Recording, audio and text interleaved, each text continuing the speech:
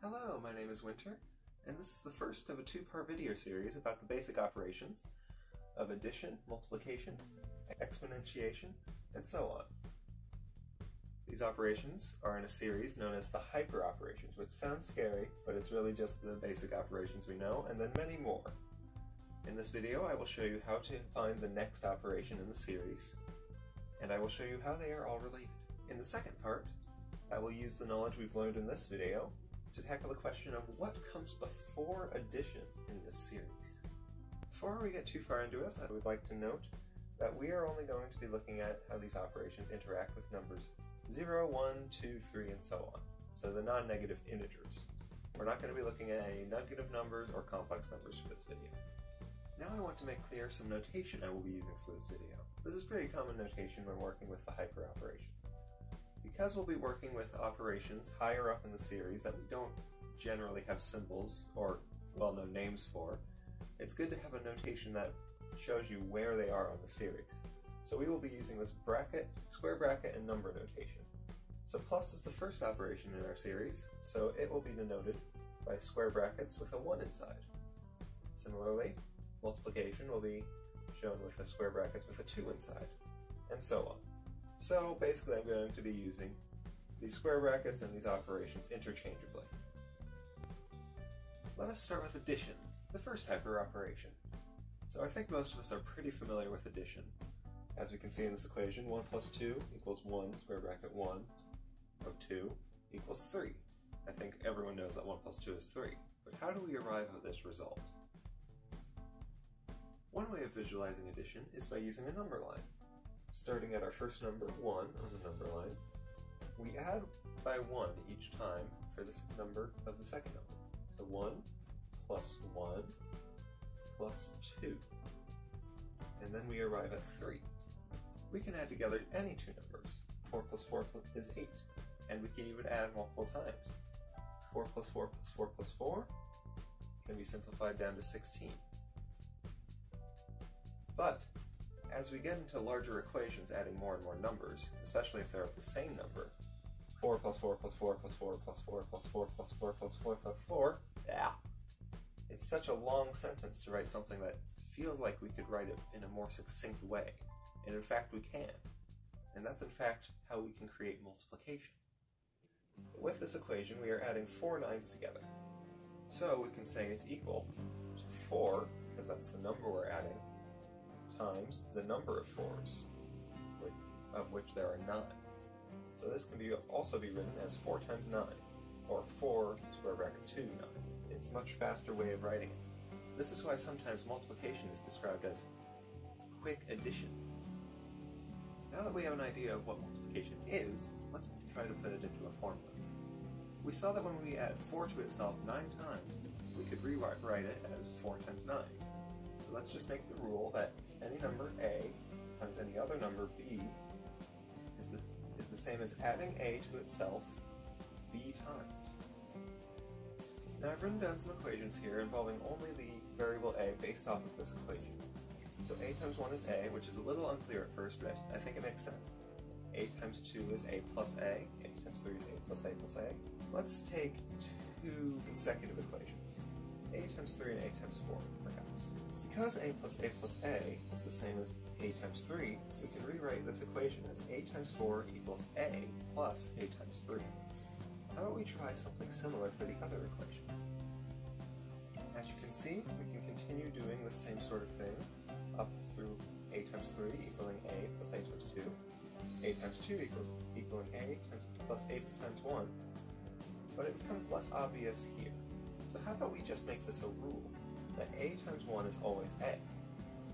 So, from this we can find an equation involving a and b, replacing the second number with b. A times b is a, we've seen in all these equations, plus a, in these parentheses, times 1 less than b. So here it went from 2 to 1, here it went from 3 to 2, here it went from 4 to 3. So a times b is a plus a times b minus 1. Or we could write it the other way with the plus a at the end. It doesn't really matter. Where, keep in mind, a times 1 is always a. Now we have a much cleaner definition of multiplication. But now that we've created multiplication, we run into a similar situation.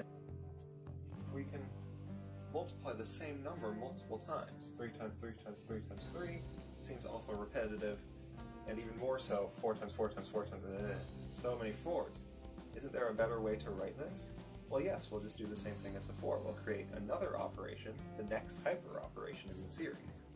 So, once again, we'll define exponentiation as a to the b, a exponentiated with b, as being a times a times a times a times a, b times. But once again, we have an equation with ellipses. So let's see what we did before and try to recreate that with exponentiation. Once again, I've written these 4 equations, but this time with exponentiation. So a to the 1, a to the 2, a to the 3, a to the 4, equaling a multiplied by itself that many times. So this time we know exactly what to do. It's the same as last time with multiplication. We can sub in the previous equation. So a to the 4th equals a times this, which is a times a to the 3. A to the 3 is a times a to the 2. A to the 2 is a times a to the 1. And a to the 1, let's just define it as a. So, once again, putting in b for the number we're exponentiating it to. Now remember, we're using this notation now. This square bracket of 3 is just the same as exponentiation. So a, 3b, is a times a, 3b minus 1. And keeping in mind that a, 3, 1 is simply a, we now have a definition of exponentiation. Now that we've done this twice already, you may have an idea of where we're going next. So the next operation, tetration, may not be something that everyone has heard of before, and that's just fine, because we're about to explain it. It is simply the next step. As multiplication was repeated addition, and exponentiation was repeated multiplication, tetration is going to be repeated exponents. So let's look at an example of a repeated exponent. 4 to the 4 comes out to 4, 3, 4, 4 times 4 times 4 times 4, and then that comes out to 256. So with tetration we could also say that this is 4, square bracket 4, 2, since we are doing exponents with 4 2 times. But now let's look at 4 to the 4 to the 4. 4, 3, 4, 3, 4. But what exactly is this? So if we evaluate the first 2 4s first, 4, 3, 4 is 256 as we saw above, we get to 256 to the 4th power. However, if we evaluate the second 2 4s first, we get 4 to the 256th power. And let me tell you, these are not the same number, not even close. This first number has about 10 digits, the second one has well over 100. So what happened here? Why has this not been a problem before? If we have 3 numbers we're adding, if we add the second 2, it's going to give us the same result as adding the first 2. Similarly, the same is true with multiplication. This is called the associative property, and as it turns out, exponentiation does not have the associative property, and that's why this has become a problem now. So then, how do we define tetration?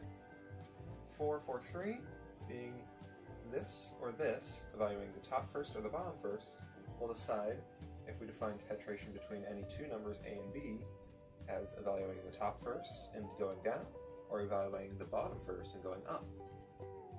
So, is there an obvious reason why we should choose either? The standard is that this first definition, where we evaluate from the top down, is what we call tetration. Now in reality, there is no real reason to choose one over the other. We weren't doing this for some purpose. We were just exploring what comes after exponentiation in the hyperoperations. So really, this other tetration begins a whole new line of hyperoperations that are slightly different, but still contain the same addition, multiplication, and exponentiation. While the other form of tetration and the other hyperoperations are just as interesting as the formally accepted ones, we're going to continue with what is normally referred to as tetration for now. So, doing what we did before, and now that we know the correct order, a4b is equal to this tower of exponents, or, I think more clearly, equals a3, all of this, evaluating the end first and going back inwards. So, once again, we'll look at these equations, which have proven very useful in the past. plugging in the previous equation into these equations in order to find a relation between them. So plugging in b for the number we are tetrating to a, we find a similar equation to these two. A for b is a3, a4, b minus 1, which makes sense as we were relating it to the previous equation. And keeping in mind that a41 is a, this creates our definition of tetration. Now I want to point out that this is not equal to exponenting a at the end. This is related to the issue we just talked about earlier. With the other form of tetration, this would in fact be our equation, and this would be what we're not using. Now that we've completed our definition of tetration, we've crossed all the hurdles we really need to. Defining pentation, number 5, hexation, number 6, and so on forever, is really quite simple.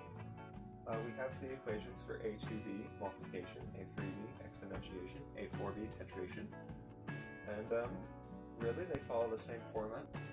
So now we're ready to look at some general properties that are true between all of them. We have an understanding of how we get to the next hyperoperation, but what is this process called? Does it have a name?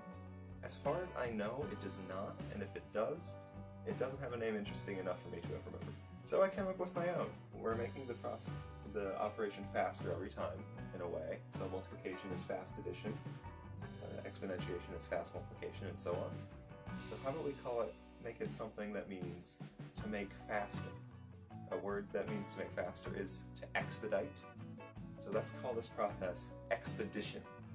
We've seen that all the hyperoperation defining equations have a few things in common.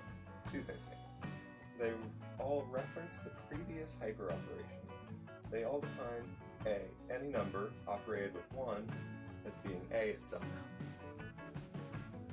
So if we plug in w for the smaller operation number and w plus 1 therefore for the bigger one, we come up with the general formula that applies to all the ones we've seen so far.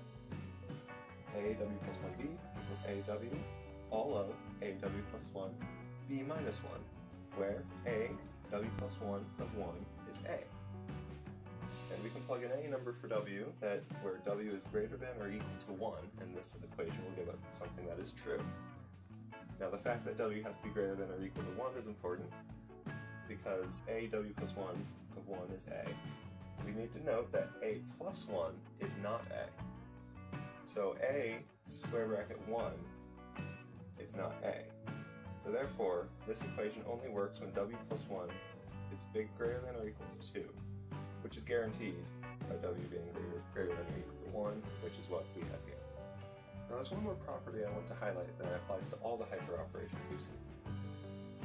This equation that we found doesn't really give us a good idea of the basic repetition property that we see in 3 plus 3 equals 3 times 2, 3 times 3 equals 3 to the 2, and so on. If we do the same one operation with 2 of the same number, it's just the higher operation with a 2 applying to the first number. So we can pretty easily make that into an equation applying to any hyperoperation w. AWA equals a w plus 1, the higher up operation, of 2. And of course, we need to say w is greater than or equal to 1 because we haven't looked at the case below 1 yet, which we will do next time. And now that we've derived these main 3 properties of the hyperoperations, we are prepared to tackle the question next time of what comes before addition in the hyperoperations? What is operation 0? Thank you for watching. I'll see you next time.